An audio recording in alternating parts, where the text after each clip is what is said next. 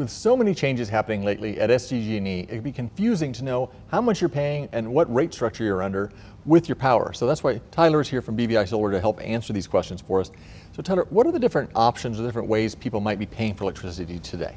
So most customers in San Diego County are under what's called time of use plans, or TOU.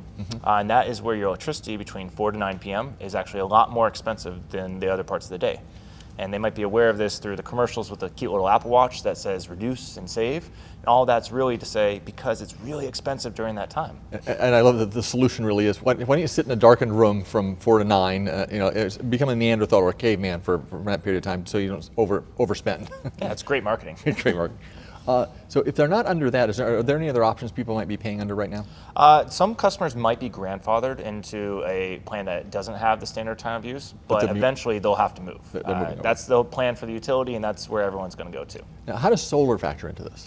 So solar produces electricity during the day when the sun's out, and so part of why the time frame of 4 to 9 was chosen is because that is when solar tends to not produce electricity, the sun is down, but also that is when homeowners and consumers tend to use the most. You get home from work, you get home from school, you turn on the lights, you turn on the TV, you cook dinner, and most people wind down their night around 9 p.m. So that is through data shown as the peak time of use throughout the day. So it makes sense that people are using more electricity then. It used to be that they were using it during the daytime when they were using air conditioning. It was one of the drivers. But the factor of solar and the amount of electricity it's producing has really changed some of those dynamics.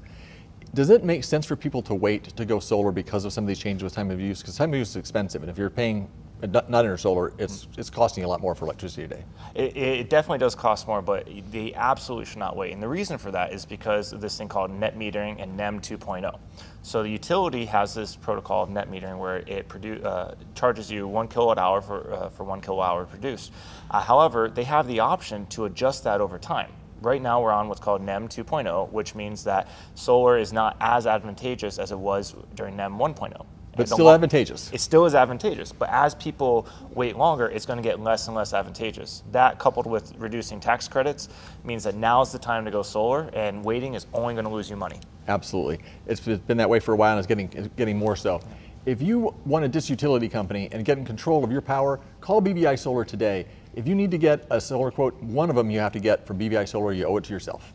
Do you enjoy that video? Please take a moment to subscribe. When you do, you'll have full access to all of our videos, from full episodes to quick tips. It's all great information that covers everything you need to know for your home. So hit that subscribe button below and check out more videos.